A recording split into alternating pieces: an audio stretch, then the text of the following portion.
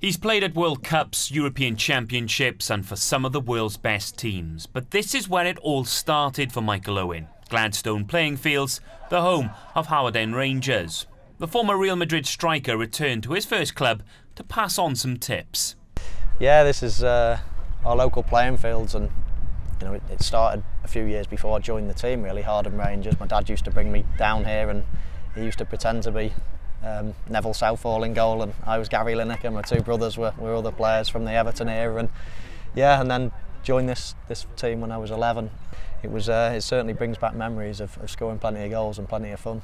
Owen started his road to the top of world football in Hawarden Rangers' youth team. Even then, an 11-year-old Owen had dreams of competing on the biggest stages.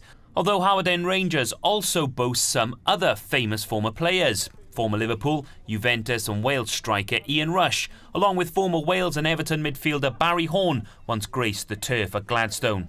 And could Michael Owen's words of wisdom inspire the next footballing icon from this North Wales club? There's always a buzz around the place when someone famous turns up, especially when it's a local legend, if you like. Watched him play live. So when given the opportunity to come and meet him and put on a session for him, it was decent, top class, really good, enjoyed it. After a memorable career, Owen's appearance at his first club will live long in the memory of these players.